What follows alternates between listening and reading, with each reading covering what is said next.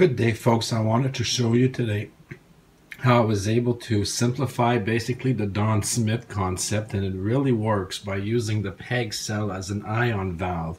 Now, the thing with the Don Smith method is it's relatively simple and primitive ideas to make it work, but what's challenging is that at the high frequency and high voltage is used, despite of the low currents, it's very hard to get rid of the skin effect where you don't want it, and the induction of the basically what happens is everything nearby will ionize and non-conductors become conductors, and you end up making loops where you don't want it, and you get basically destructive interference. And the ion valve is a big way for that, but it can be complex and it still requires a lot of interactions, and Don Smith uses various LCR filtering and bandpass and that sort of thing, which makes the device even more complicated. And a lot of the complexity basically revolves around how to mix these signals together to get the appropriate effect. So I figured out that the peg cell could really simplify the effect. So what I did here to minimize my current input, like I've done here, this is a regular analog 12-volt power supply that feeds a 25K 400,000 volts high frequency AC generator here. And I got the variac and I tuned it. I got some capacitors in the back in line with the variac here to get reactive power to make it very efficient. And I don't have the meter right now, but I tested this exact setup and it reads about 40 mA of input when I'm running this at the maximized resonance point like I'm doing now. Now, to fix the issue with all that high frequency, basically the part of it we don't want, I've tried it with the peg cell and it's working very well. So the peg cell lets us basically bring the current way down some more and let the pure potential pass. And it also contributes a little bit. So if it puts out about 1 mA and it starts acting as a series configuration, it'll limit to 1 mA. So naturally what I'm getting at is it ends up contributing about half of that energy. So you drop your input as low as it is in half and it starts to contribute. So a very efficient system.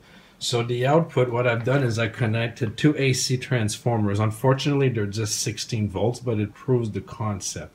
So I've put a center tap basically here, and basically I got one side which goes directly from the inverter. I got the inverter right down here connected to my 12-volt battery here, and it's direct. So this on its own will put out, it says here, 16 volts AC, 570 mA. So that's easy there because it tells you under a load the maximum it can handle, okay?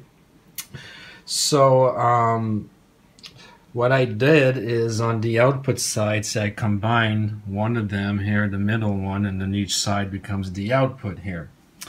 So naturally speaking, when I don't run the oscillator, I get the normal voltage here, okay? So I'm going to show you what happens. So first I'm going to disconnect this so when I turn it on, you won't get the high frequency interaction. So I'm going to turn the inverter on down here.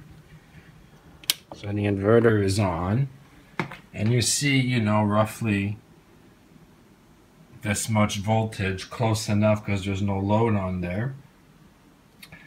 And it's not connected to the high frequency, but look what happens. I'm going to disconnect so I don't get a shock here.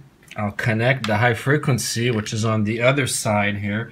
So one side is the 60 hertz quote-unquote high current, and this is the zero current high frequency super high voltage on this side here, and we're sharing the common ground here on each side.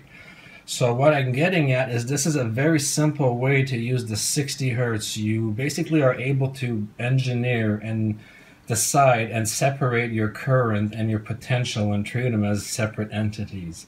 So you use your 60 hertz basically to modulate the current of the 60 hertz with the potential of the high frequency, and that gets mixed into the transformer and that enhances the output.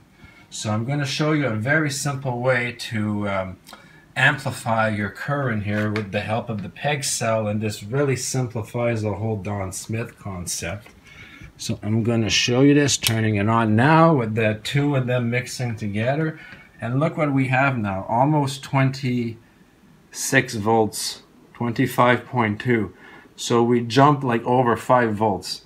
Now this is a poor choice of transformers because that's all I had around.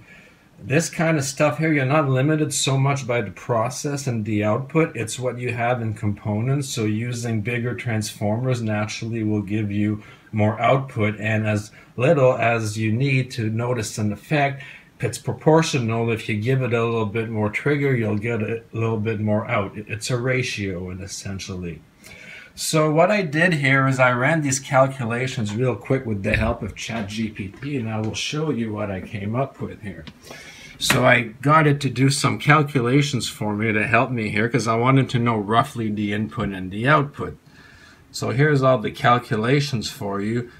But the thing, at first I thought it was putting out 30, so it did it at 30, you know, so then it calculated the input is about 8.96 and the output is 15.9. But, you know, I said, oops, it's actually 25.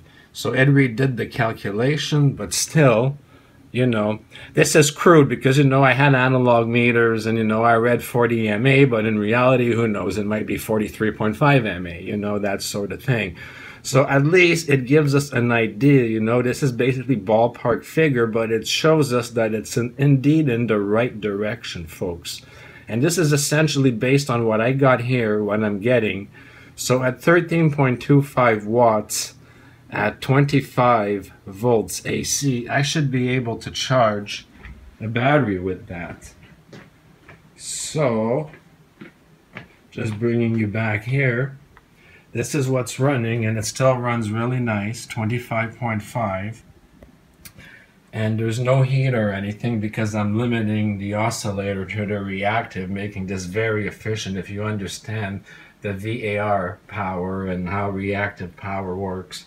And this is all inverter running, and the inverter is running quiet. The fan is not on because when it gets hot, the fan turns on. I could put my hand on there. Everything is running nice and cool.